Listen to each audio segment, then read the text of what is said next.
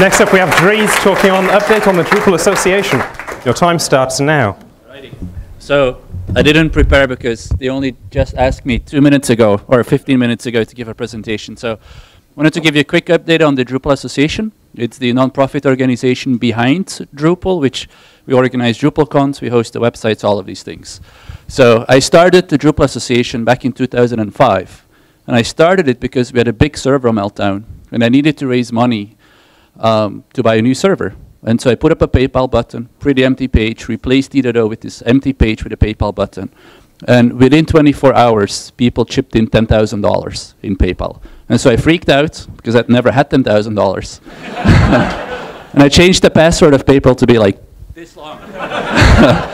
Anyway, but I also realized that I needed to do something. And so I started the Drupal Association to have a checking account. Fast forward 6 years.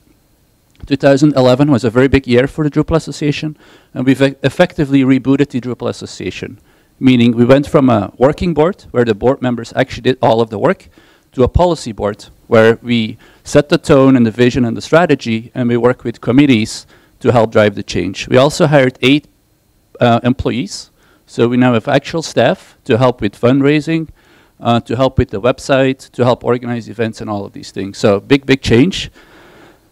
We moved the Drupal Association from Belgium to the US, and we moved the people from New York to Portland. So we now have an office in Portland where we have a bunch of people. So if you want to get involved with the Drupal Association, there is effectively 2 ways. One, you can give us money. As individuals, you can give us 22 euros. I don't know how much, Australian dollars that may be, but it's not a lot. And as organizations, you can give us €72, sorry. And we'll use that money to pay for the people, to fund improvements to D.O and so forth. Let's see what else.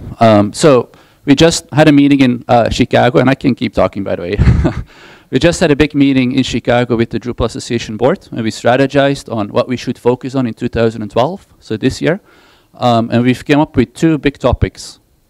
One, we want to fix, and Amy may like this, we want to help fix the talent issue, right? So we're going to do all sorts of initiatives to get students involved in Drupal and all of these things. And secondly, we've decided that we want to make D.O the Valhalla for developers. So we're going to look at GitHub and places like this and try to move over some of these ideas into D.O and make another big investment. So please get involved, either give us money or give us some of your time and resources, and we can work together on making D.O the best possible place for all of us to live. So, thank you. Next up we have Andrew talking about Asaya.